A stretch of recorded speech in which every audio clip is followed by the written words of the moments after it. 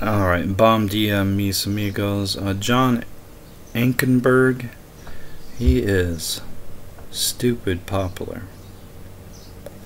Alright, and so let's listen to what these guys say. Yeah.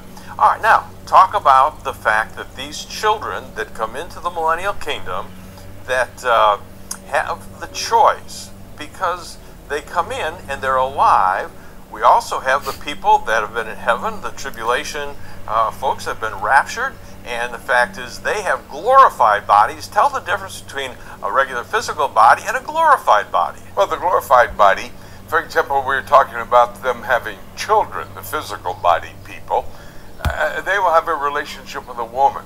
We'll know who our wife is or our husband was, and we'll understand that relationship of fellowship with them, but not have any physical union.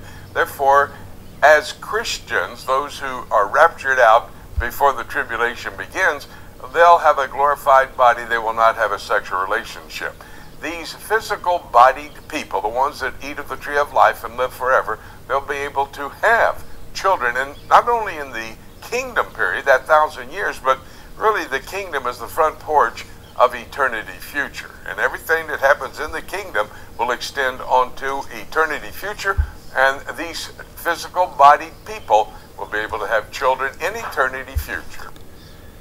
Alright, so I'm not so stupid. To eternity To future. me, this sounds like a Mormon pretending to be a Christian, because this is exactly what Mormons teach. And it's the polar opposite of what Jesus teaches. Alright, so in Matthew 22, for in the resurrection they neither marry nor are given in marriage, but are as the angels of God in heaven. Alright, so let's break this down here. In the resurrection, they do not marry. So when is the resurrection? Well, first of all, let's get to the end time. Jesus is asked, what will be the end of the world? And the end of the world is when Jesus comes in the clouds of heaven. And that is when the angels gather together the elect. Alright? And first the dead in Christ shall rise, and then those of us which are alive and remain shall be caught up together with them in the clouds to meet the Lord in the air, and so shall we ever be with the Lord. Alright, so when we are changed from our corruptible body into our incorruptible body, or as these guys say, into our glorified bodies, there are no more people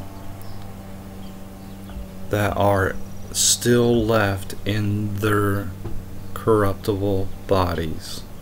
Alright, because when this happens, when we are changed, it is the end of incorruption, and death is swallowed up in victory.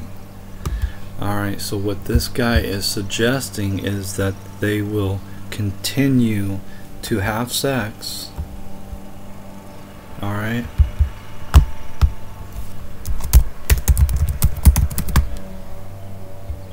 they will continue to have sex and continue to produce babies and continue to die.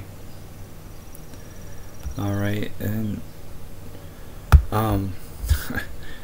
this is an example of what we're reading here all throughout the Bible. Deceivers, mockers, and the last time who should walk after their own ungodly lusts. See, he doesn't want to be glorified. He wants to be one of those that are having sex for all eternity. Alright, that's what he's teaching. Alright, and this is not something to be taken lightly, right? This is a warning that we're being given multiple times, knowing this first,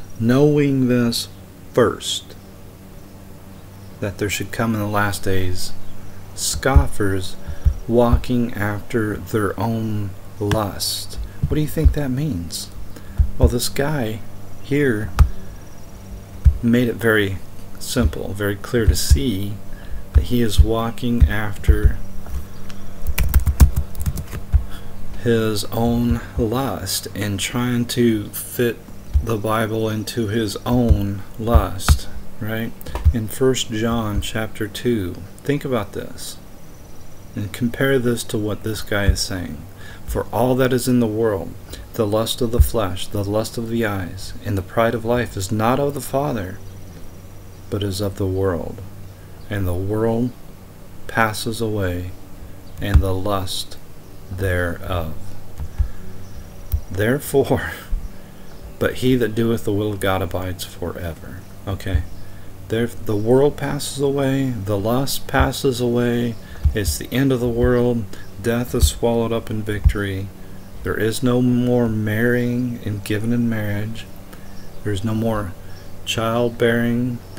There is no more death, no more sorrow, no more crying, no more pain. It's a new world that we're about to enter. Alright, so all these things that are of the world, that are not of God, will pass away. These, lust, these are worldly things. They are not everlasting things. They are not all eternity things. And it's incredible. It's incredible. Are these guys Christian or are they Mormons? Really?